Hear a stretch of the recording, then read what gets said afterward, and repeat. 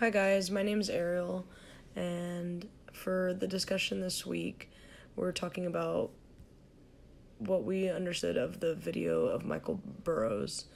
I feel like what he was talking about during the video was ethics, and ethics is basically your morals and integrity and knowing right from wrong.